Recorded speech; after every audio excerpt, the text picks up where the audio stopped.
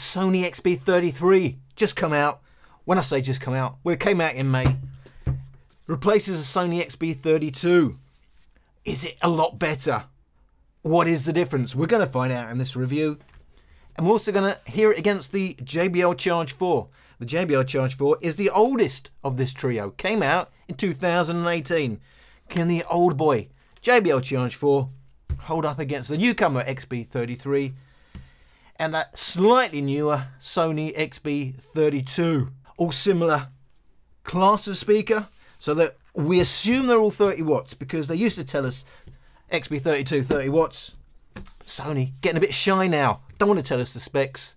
I'm guessing it's 30 watts. It wouldn't be the biggest shock in the world to find out this speaker that replaces that 30 watt XB32 is a 30 watt speaker. Certainly the JBL Charge 4 is rated at 30 watts. They're all about the same size as you can see, except it's a bit chunkier, the XB33. In terms of actual weight, 900 grams Sony XB32, 965 grams for the JBL Charge 4, and it's 1 kilo for the XB33. So not much in it, but strictly speaking, the chunkier XB33 is indeed the heavier speaker. But look, all very similar in your hand, all very similar in size, but yeah, it is a bit chunkier, the Sony XB33. Checking the prices on Amazon this morning.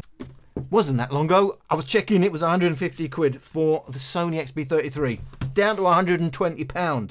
For some reason, it's diving in price. Could it be it's trying to take on the Charge 4, which also happens this morning when I checked Amazon in the UK, £120, and you can still get the old Sony XB32 for £80. So you could save yourself 40 quid, get the XB32. I wonder if it's really that far behind the Sony XB33. What else is different? Well, of course, Sony being Sony, they do have a decent codec, the LDAC codec. So you get that in these two speakers, but you get standard SBC in the JBL Charge 4. It's Bluetooth 4.2 for them all, except for the new one, the XB33 Bluetooth 5. They all have true wireless stereo pairing. They all have USB-C, except for the older Sony XB32, which is micro USB. XB32 and the Charge 4 have an auxiliary input. The Sony XB33 does not have auxiliary in. You can use them all as a power bank. Now, they'll all float, but it's pretty much useless if it floats with the drivers down and you can't hear it. You know, you're not going to have a lot of fun with that, other than it's going to be easy to pull out if indeed you've dropped it in the pool by mistake. Now, this is where the Sony XB33 has a trick up its sleeve. It's the first one I've had that plays floating and with the drivers up. You can actually leave it floating in the pool and use it, and in a usable way. The drivers are firing up, it still plays a decent listen. It's not gurgling because it's down. Now, the Charge 4 floats, but it floats with the drivers sideways, so they're basically underwater. Only the Sony XB33, in fact, all the speakers I've had, drivers up, you can actually leave it in the pool. You're on your lie-low, you're laying there next to it, and you're having a blissful time because your speaker is floating with you and it's firing up. You can hear it in a real sense. They are, of course, all IPX7. Now, JBL being JBL, whatever they can get away with, they'll get away with. Well, they got away with a mono speaker. So we've got a mono racetrack driver, as they call it. It's really fast. It's a racetrack driver, but it's a mono speaker. A lot of people have a lot of theories why they're doing that. My theory is it's cheaper. I don't think it would be groundbreaking to suggest they've done it for cost reasons, but maybe, hey, they really did have some reason for giving you what was a stereo form factor, but with a single driver. Of course, we do have old-fashioned stereo twin drivers. They will, of course, have passive radiators. Well, we've got passive radiators on the side, passive radiators on the side, but front and back on the Sony XB32. The other big deal is latency. The Sony XB33 is the best speaker I've had for latency. 50 milliseconds on average. YouTube or playing files locally is the best I've had. 50 milliseconds means basically it's in sync. You're not going to really notice anything other that's not in sync. The Charge 4 is pretty awful. I've got an average of 270 milliseconds, and I've got 130 milliseconds for the Sony XB32. So awful. You're going to notice it. You're not going to notice it. It's going to be a really good experience. using something on YouTube or watching a film on the Sony XB33. You're really asking yourself, well, mate, come on, what do they sound like? It's all right giving us the specs, we want to hear it. Well, as always, I am matching volume, I'm matching loudness, and I'm doing it in LUFS. You've got to have some basis to have a bass line on these speakers, so I do it with LUFS. If they're particularly dynamic, it can be an issue, but basically LUFS and then finally normalizing afterwards. That means they're not playing at the same volume, because in the real life, the volume steps are quite weird on these speakers and they're completely out of step. So I'm playing what should be my 50% test, means 49% on the XB33, 43% on the XB32, and it's 33% on the JBL Charge 4.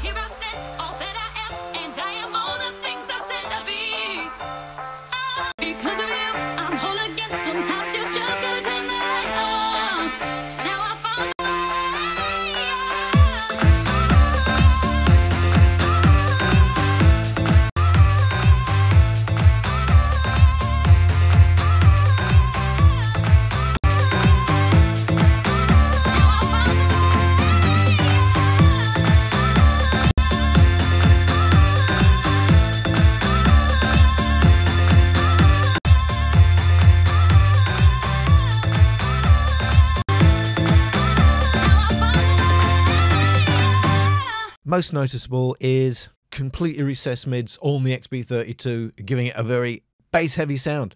The biggest bass is on Sony XB33. The Charge 4 has the thinnest bass. So for me, it's between the Sony XB33 and the JBL Charge 4. Who won that little battle? Well, one thing's for sure, it wasn't the XB32, which why I've always said, and I have taken the mickey out of this speaker in the past. It's off. The speaker is just off. I don't really understand the tuning, how it came to be. Was it, the actual form factor itself means it's really muffled because there is some heavy duty protection going on there in front of the drivers, which is not quite as extreme on the XB33. Whatever it is, it sounds off. It's very recessed. The bass is there. The bass is heavy enough. It's about the same as the Sony XB33, but everything else is recessed. It's not a listen unless you just want bass and nothing else really matters to you. Now, big difference between the XB33 at these volumes, Charge 4. Sony digs deep on the XB33, no complaints there. There's a lot of fizz. It's very forward mids. You're going to have to like your mids, but it does add up to some mids. The vocals, maybe slightly sibilant, but it's an enjoyable enough listen. I can't really knock it. It's a decent listen, to be fair enough. And the Charge 4, well, there's a lot missing in the mids. It's a clean sound, and the vocals are much more forward. So the difference between these two, you know, it's going to be taste. Which one would you go for? Forward vocals, lack of mids, but quite clean sounding. But the bass is there, but it's very thin. JBL being JBL, they tune it. Oh, we want the bass there and nowhere else, and that's what you get. You just get this thin peak for the bass. It's not very rounded or full. You got a rounded full bass with the Sony XB33. Let's go up in volume a little bit. So my 70% test is going to mean 73% XB33, 60% XB32, and 49% on the Charge 4.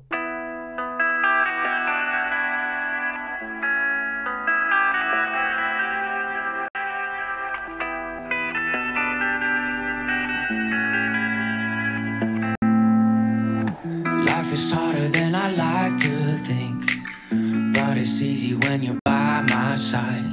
No point in calling, you just have to see the fundamentals of our life tonight. 'Cause I've been looking at a photograph of you, and I've been thinking about all the ways you move. This isolation got me feeling like a moon, my love.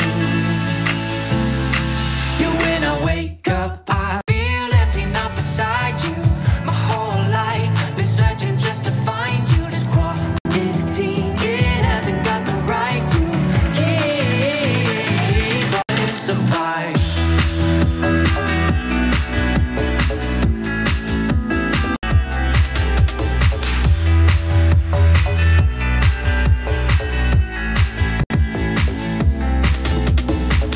Killing time, we got nowhere to be. You're sending messages I can't ignore. No contemplating, come here close to me. I'm bored at home, can't leave the house no more. But I've been looking at a photograph of you, and I've been thinking about all the ways you move. This isolation got me feeling like a mood, my love. You, when I wake up, I feel empty, not beside you. My whole life been searching just to find you. This quality, it hasn't got the right to. Yeah, but it's a vibe.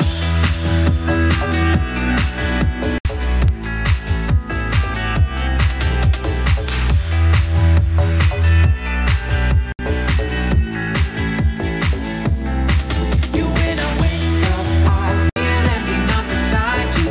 My whole life been searching just to find you. This quality, it hasn't got the right to. Yeah, but it's a vibe.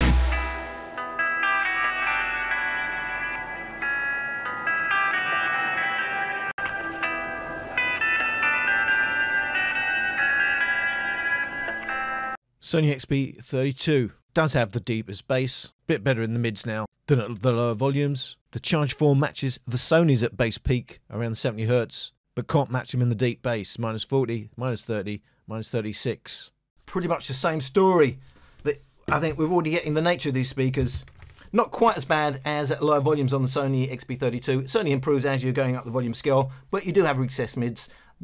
Well, dips where there shouldn't be dips. It just sounds off. Charge 4 sounds clean, missing the mids. So you got forward clean vocals, you got some bass, but it's not very rounded, but you don't have much else. You got a full sound with the Sony XB33. The bass is full, the bass is pretty deep, but there's a lot of fids.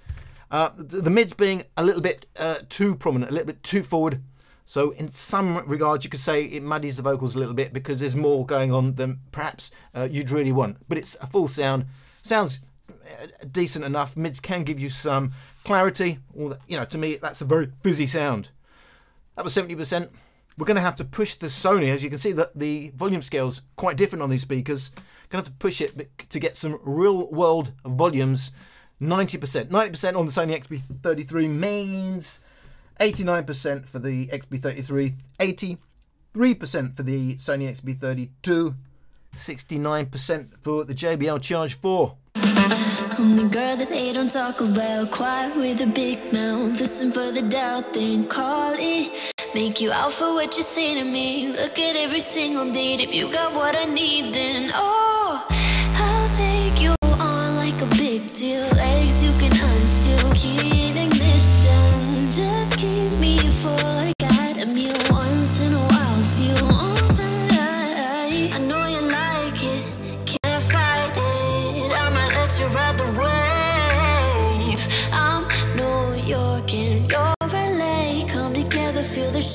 waves.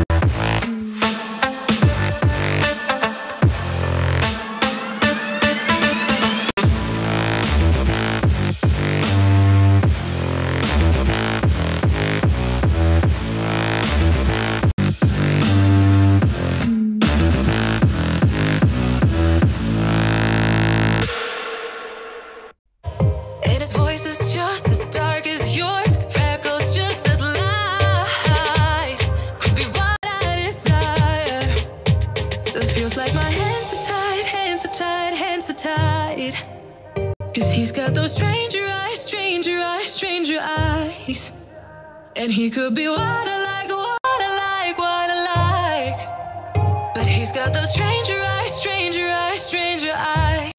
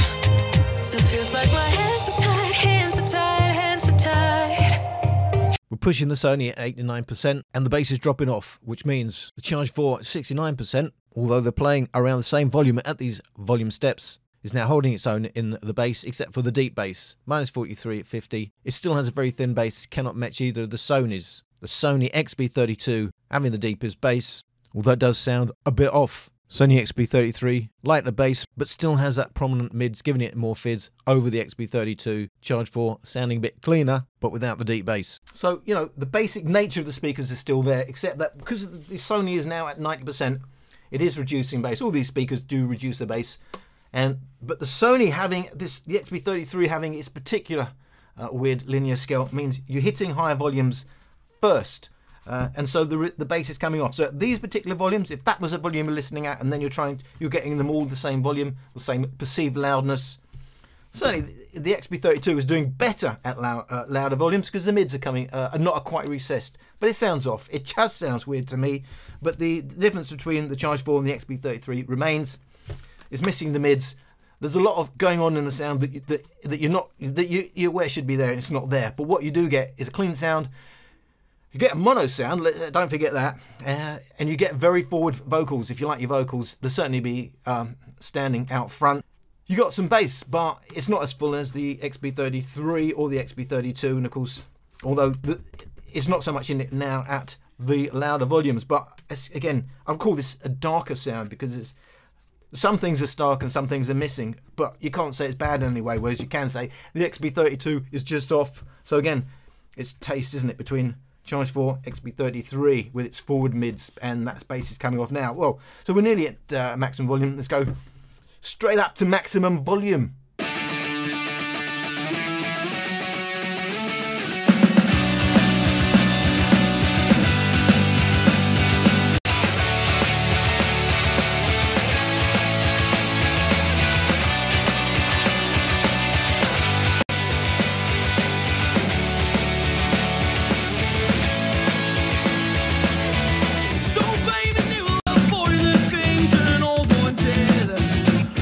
Everyone will break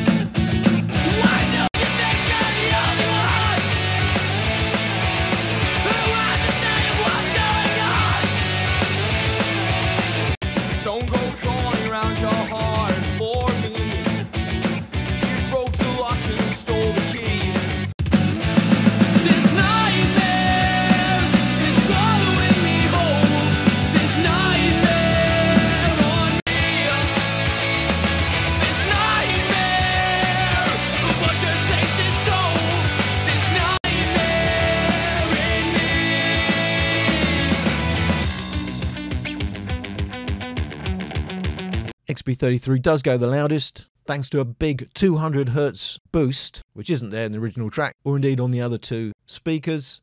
Otherwise, the bass is about the same as the XB32. The Charge 4 a bit quieter and not quite the bass, but not too far off. No matter how you measure it, the Sony XB33 is the loudest, whether it's peak, LUFS or RMS. It's louder than the other two. But in terms of which is more listenable, which is now still a little bit truer to the original down there bottom left. If I look at the XB32, far too flat across the mids, we can see the original does drop off, peaking around 3000 Hz, and it's very flat on the XB32. XB33 having that, well, kind of ridiculous 200 Hz peak, but the Charge 4 kind of looking the most like the original. So it was a shock to me that actually when you go to maximum volume, the loudest is the Sony XB33. All the way through it seemed like the other two speakers had more headroom.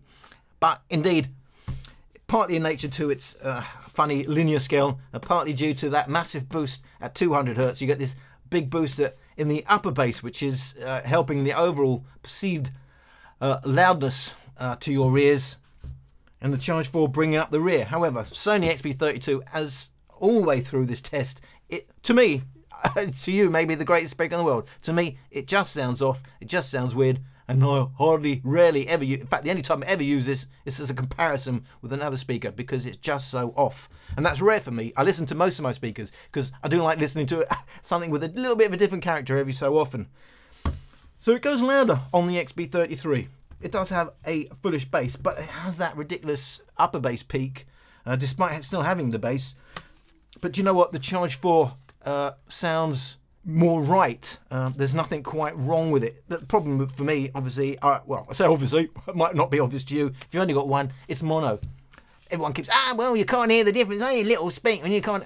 I personally can hear the difference, and you should be able to hear the difference. Certainly, if you're listening close up, your ears should perceiving even that tiny, tiny different phase timing differences.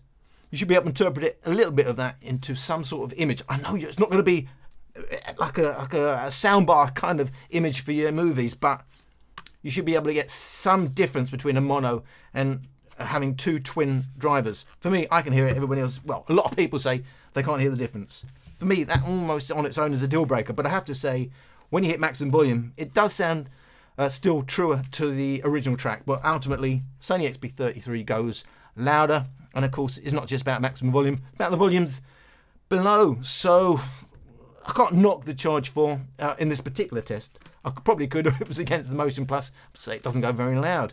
But in this particular test, we know once and for all, Sony XB32 is not really going to be your first choice. Or indeed any choice ever, certainly ever again. Now we've got the Sony XB33. Quite like the Sony XB33. Kind of reminds me of the Charge 4. We've got 4 of the Charge 3 in that, you know, it's not just about the bass. It certainly has very forward mids, but it can obscure the vocals a little bit. It can make it sound muddy when in fact it's all there. Charge 4, you're certainly going to get full, clear vocals, but you're going to be aware you're not hearing. Well, you'll be aware if you've got other speakers. If you haven't got other speakers, you wouldn't be aware at all. Those mids are missing. If you do a frequency sweep, it appears to be there, but actually listening to that driver, it's certainly not making its way towards me ears. The vocals are, the bass, the thin bass is, and it sounds very clean. I can't say it's terrible, but I'm certainly aware, having listened to other speakers, of what I'm not getting. Parts of the track, if you want to listen in any sort of analytical way, it's going to be missing on the Charge 4. So that was my comparison of the Sony XB33, the JBL Charge 4, Sony XB32. I hope you're sorting out my video, and I thank you for watching.